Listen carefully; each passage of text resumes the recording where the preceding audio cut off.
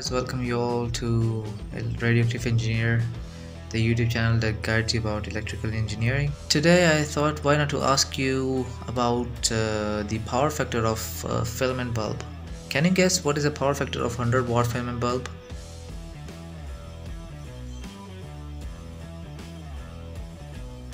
Yeah, please write in the comments.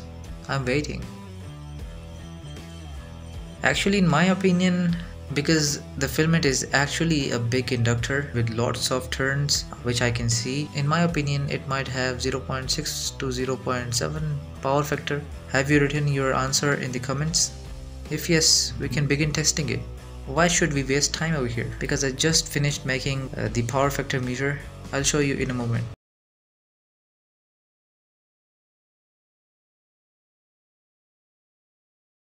So guys, this is the power factor meter I made. I used here VMOS D1 Mini. I used this because this project belongs to my friend and he asked me to use VMOS D1 Mini because he needs to upload the data of the power factor to an online server like ThinkSpeak. So he needed a built-in Wi-Fi. You can see over here, here's a small capacitor. I've connected it for power factor improvement. If the power factor goes below 0.8, then this turns on and improves power factor.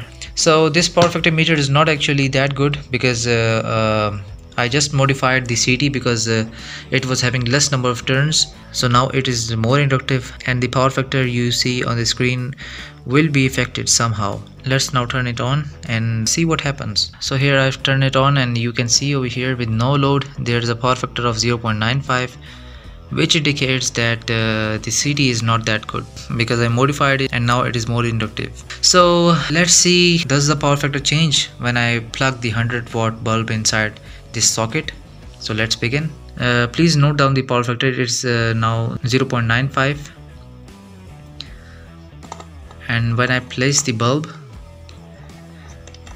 it is still 0.95, which indicates that this bulb has a power factor of unity. And I also have an LED lamp. Now let's see what its power factor.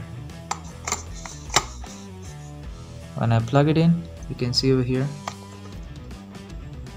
it drops slightly because in these type of LED lamps there is an LED driver which possesses an inductor inside and has a really small inductive effect, but overall the performance of LED bulb is far better than the filament bulb.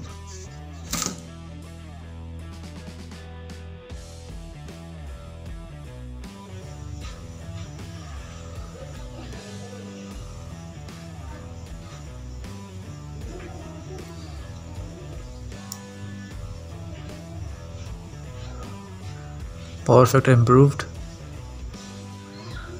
ये power factor दोबारा से original वाला, ये फिर improved, capacitor लगाया हुआ है, इधर गया ये,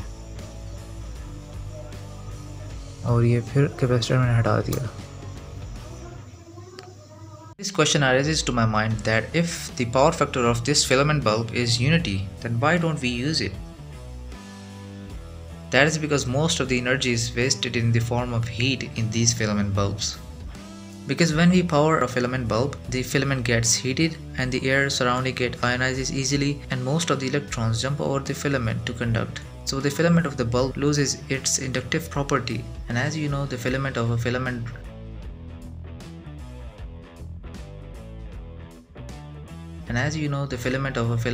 of a regular filament bulb is of a high resistance.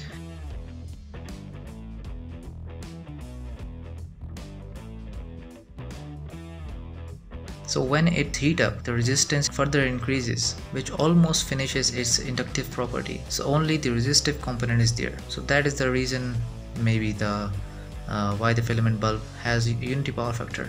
Your soldering iron and all the heating filament also have unity power factor because of this such reason. I hope you've learned something new from this video. If yes, click the subscribe button and like this video, share this video, or whatever you want to do, and let me know in the comment section if you have any opinion you want to share. And bye, take care, bye.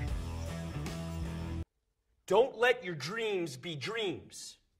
Yesterday you said tomorrow, so just do it! Make your dreams come true! Just do it! No, what are you waiting for? Do it!